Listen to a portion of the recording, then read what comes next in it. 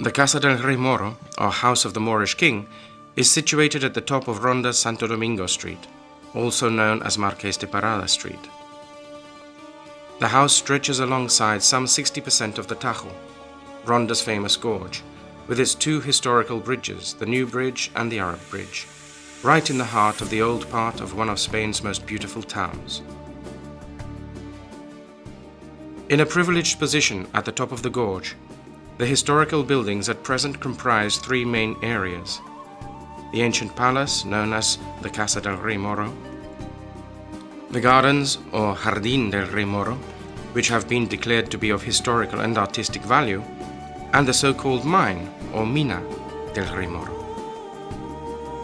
To begin talking about the Casa del Rey Moro, you have to go back to the beginning of the 18th century, although little is left of that period.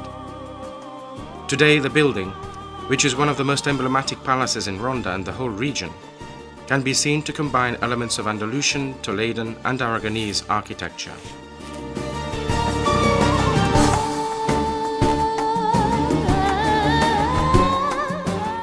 The Jardín de la Casa del Rey Moro, or Garden of the Moorish King, is also situated in a highly attractive and privileged position, and is of unquestionable beauty.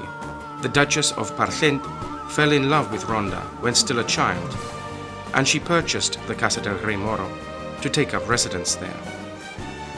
She made a great number of far-reaching alterations and purchased some surrounding land with the idea of creating this beautiful garden, which was later to be declared to be of historical and artistic interest.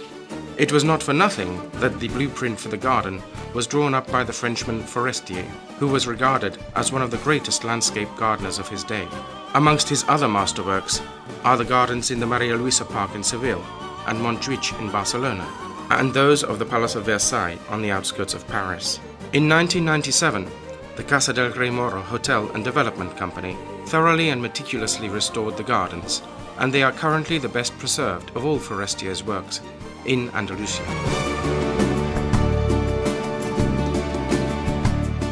The Casa del Rey Moro is built on top of the so-called mine, which is the oldest part of the building. This is an Arab fortress, built into a crevice in the side of the gorge. By means of a gallery or tunnel, it connects the Casa del Rey Moro with the Guadalquivir River some 70 meters below. The mine is one of all Andalusia's best preserved Moorish buildings, and its hugely impressive halls and vaulted ceilings were not known about or closely studied until only recent times. The product of popular myths such as the underground fortress, the Galiana palaces, the princesses' bathing rooms, and the dungeons. In times of Arab rule, the Christian slaves supplied the city with water that they brought up through the inside of the mine in leather pouches from the river below.